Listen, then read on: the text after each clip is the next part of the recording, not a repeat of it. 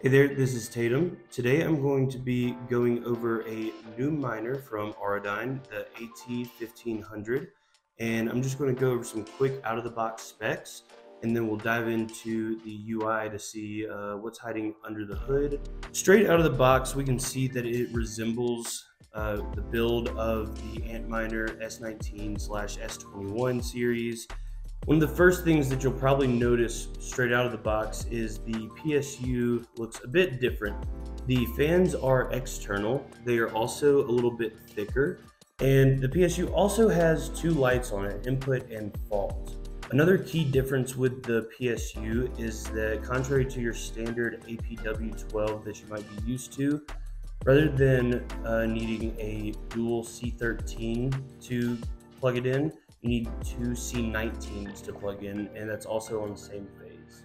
Circling back to the fans, you'll notice that all the fans have external connections rather than under the top hat where the control board is.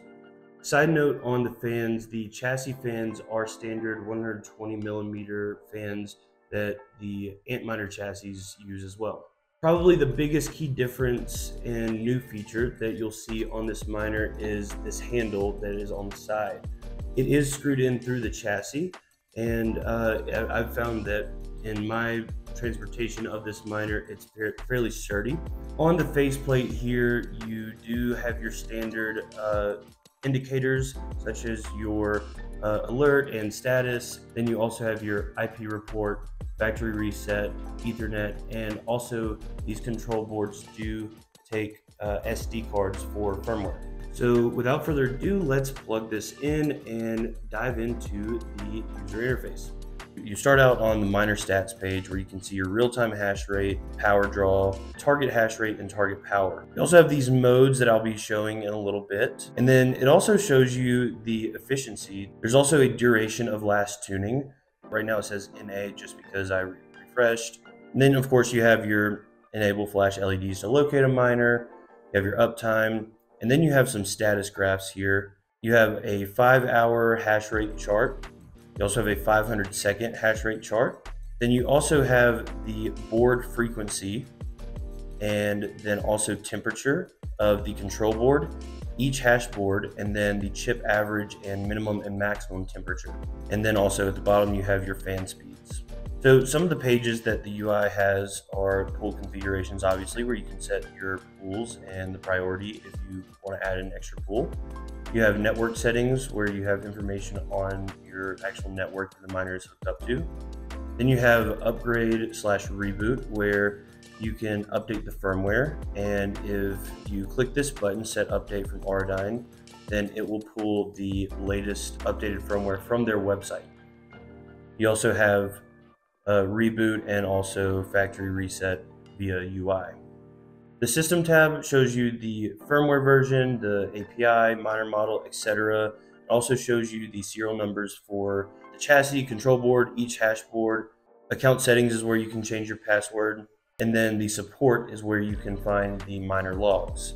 What's really interesting about this UI with the miner logs is that you can select your daemon and also your file type to receive your log in. And let's go ahead and choose GC miner, log, and displayed. And this is what the basic miner log looks like for this miner. One additional really cool thing that I find very interesting is that you can select filters for the logs. So let's select error and display and see where we have errors. And at the very bottom, you have download all logs where you can download everything that would be needed to know if you need to get external support, and it all downloads into a zip file. Right now we're in eco mode. As you can see, there's also turbo mode and custom mode. What each of these modes do is target a certain metric that you want to aim for. Eco mode targets 90 terahash, turbo mode targets 180 terahash, then custom, you can target whatever terahash you want between 30 terahash and 180 terahash, or you can target a certain power draw.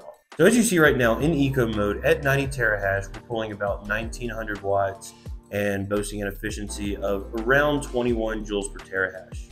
And I'm going to tune this into turbo so we can look and see how it looks and see what kind of results we receive with that. So as you can see in the top corner, the status changed from normal to tuning.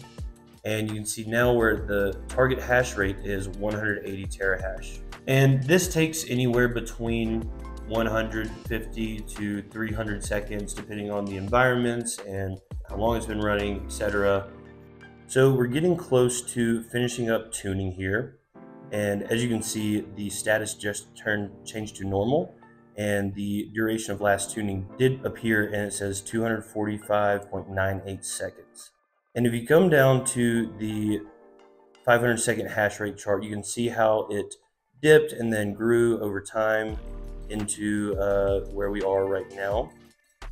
And the hash rate is 175, 177 right now. It will continue to go up a little bit, just trying to meet that target. And there you go, we're getting close to that 180 terahash target right there.